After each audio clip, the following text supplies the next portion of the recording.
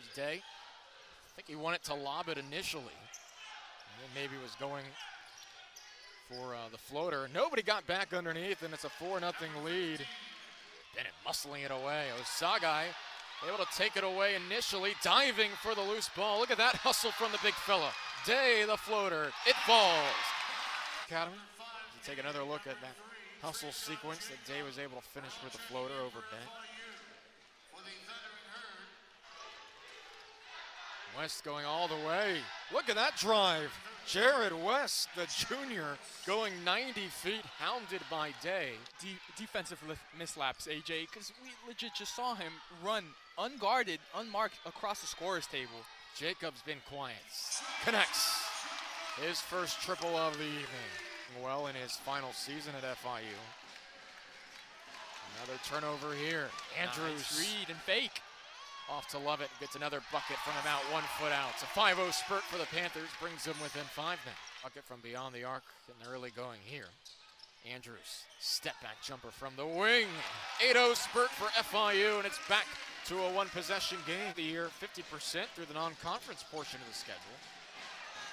And another giveaway for the Herd. Jacob taking on West, and he connects off the glass. Trajan Jacob as we head to the under-8s. Another opportunity for FIU. Day up top. Osagai got it that time. Oh, what a lob and a finish. An easy 2 points. Wasn't the easiest of layups, perhaps. But Taylor, another floater over Osagai. He's had a pair of those today. John Elmore, CJ Burks, collegiate career. 10 seconds to shoot. West over Day. Yes, sir. Jared West from the top of the key for the first triple.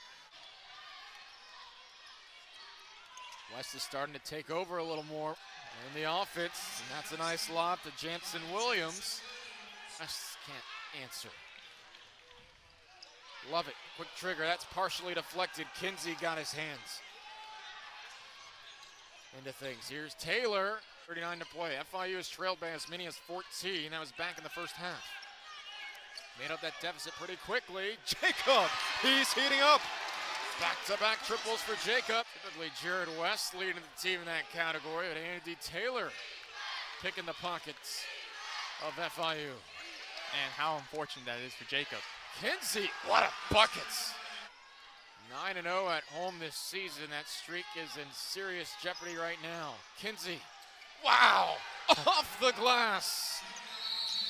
They get play like that from him, who averages 9 a game. He about doubles his average tonight.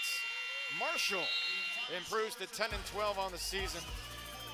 4 and 5 now in conference play. FIU loses at home for the first time this year.